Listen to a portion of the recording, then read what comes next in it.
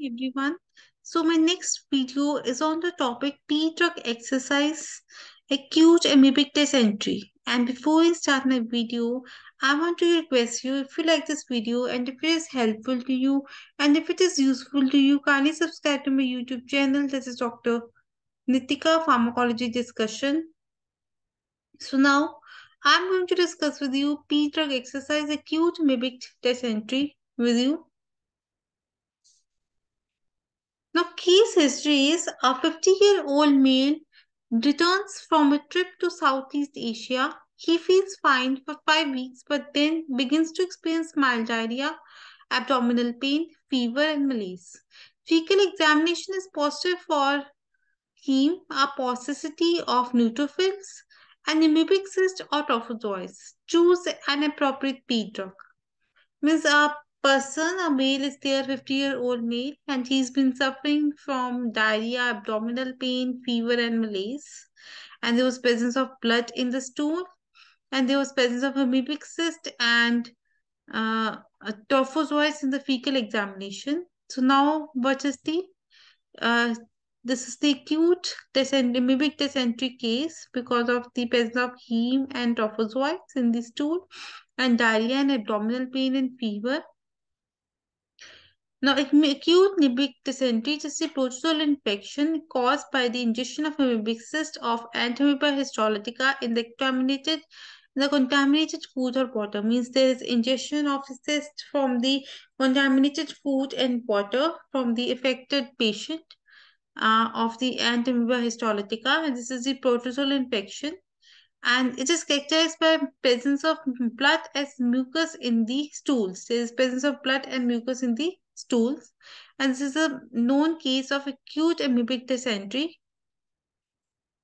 Now, specify the therapeutic objective. We can treat the diarrhea, abdominal pain, fever. That's the signs and symptoms are treated. We can eradicate the disease and we can prevent the transmission of disease. Like in our body, there is a trophozoites presence in the amoebic dysentery. These trophozoites, these when attack the intestinal mucosa, in the intestinal lumen, the trophozoites are present. When they attack the intestinal mucosa, these trophozoites can lead to ulcers in the intestinal mucosa, which can lead to amoebic dysentery. So there is blood and mucus in the stools. And other thing is the trophozoa seeds can invade the intestinal lumen and get converted to cyst. And when they get converted to cyst, the cyst can pass from the intestinal lumen into to the outside. So there's carrier status there. It is transmission of the trophozoites to the cyst, and these transmit the disease from the carrier human being to the other normal infected normal patient. Means there's also carrier stage also, and there's also the disease prevalence is there by the trophozoites which form the ulcers in the intestinal mucosa. So these are the further complications can be treated. Now, what is inventory of the groups is nitronidazole, group of the drugs like metronidazole, tinidazole, secnidazole, oridazole, alkaloids like imagine dihydroamidine, amides like diloxanide furet, H-hydroxyquinolones like hydrochlorohydroxyquine, hydrohydroxyquine, and antibiotics like tetracycline and paromomycin. These are the drugs used in the treatment of acute amoebic dysentery, the inventory of groups. Now, how can we choose the effective group? Is this nitronidazole group of the drug is the most efficacious group, and it is the broad spectrum group, anti-nitronidazole antibiotic. This is broad spectrum group, and this is effective against the protozoal infection also as well as the anaerobic bacteria also. And these nitronidazole group of drugs, these are release the nitric oxide radical in the intestinal mucosa, and they release the free radicals which kill the cytotoxic free radicals which kill the protozoa in the intestinal mucosa. These are much more safer. Only few side effects can be there like GI disturbances, or there can be metallic taste, and or a disulfiram like reaction can occur in some cases. But these are more safer. These are more suitable drugs also. These are orally given and these are more suitable. And cost-wise also, these are very less costly. Alkaloid group of drugs, these are less safer. They can cause very serious side effects sometimes, and these are efficacious, but these are less safer and less suitable as compared to nitrometazole group of drugs. Price-wise, these are beneficial. Now, last three group of drugs like amides, hydroxyquinolones, and antibiotics, these are effective in the chronic cases. Is in chronic big dysentery. In chronic cases, we can give these patients in the carrier state or in chronic diseases of the acute of the amoebic dysentery. So these are less effective as compared to nitrometazole and alkaloids. So we can say that nitrometazole group of drugs are the effective P drug group. Now, safety, tolerability, and efficacy is more as compared to alkaloids, amides, hydroxyquinolones, and antibiotics. So, P drug will be from nitrometazole group of the drugs. And now, how we choose the P drug is all the four first four drugs like metronidazole, tinidazole, secnidazole, and ornidazole. These are similar in efficacy, safety, and suitability. But cetronidazole is more safer and more suitable.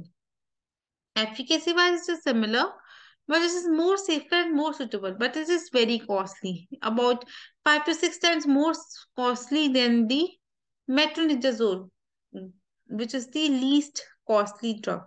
So the P drug will be metronidazole because its price is 7 rupees about, and the drugs these are more costly, so these are not the P drugs.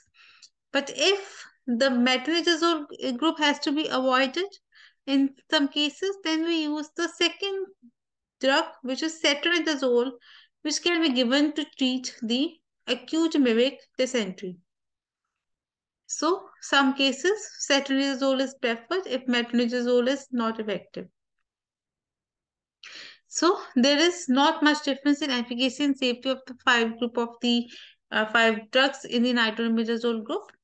Metronidazole is the cheapest active agent, and along with metronidazole, we can give the luminal amebicide, that is the dialoxanide furoate, to prevent the carrier stage. That is, amoebic cyst has to be killed by the dialoxanide furoate, which is the luminal amebicide. So, active substance, dosage form, that is metronidazole, oral tablet has to be given.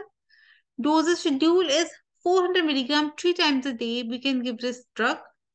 Duration of treatment for acute intestinal amoebiasis is usually 5 to 7 days with 400 milligram metronidazole. And we can give the 45 to 7 days, we can give this drug 400 milligram metronidazole 3 times a day is the drug which you can give. So the P drug is 400 milligram 3 times a day for 5 to 7 days, followed by tablet diloxanate furoate, which will prevent the carrier state. That is 500 milligram TEID for 10 days. Means first for before treating acute amoebic dysentery, then to prevent the carrier state, we give diloxanate furoate 500 milligram TID for 10 days. This is the proper prescription for the treatment of acute amoebic dysentery. So that's all for my P drug exercise on acute amoebic dysentery. I hope you like this video, and if you like this video and if this is useful to you, kindly subscribe to my YouTube channel. This is Dr. Nitika, Pharmacology Discussion. Thank you. Be happy, be healthy, be blessed. Work smart, work hard. Happy learning. Thank you. Be healthy, be wealthy. Thank you.